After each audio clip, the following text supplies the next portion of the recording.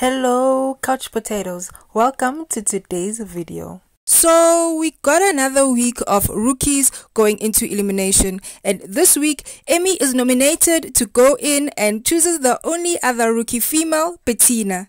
She has a very powerful performance and sweeps the bomb away elimination, taking Bettina out and following through on her wish to join CT on Sapphire.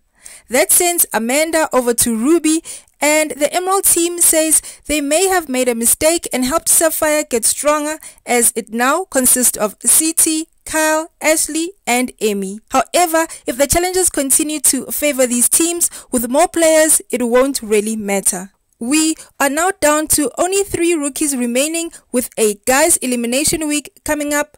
Logan and Emmanuel have to work hard to win the agency with their respective teams, or one of the two may find themselves in the lair fighting for their place in the game. Hey couch potato, thank you for watching. Don't forget to like and subscribe. See you soon.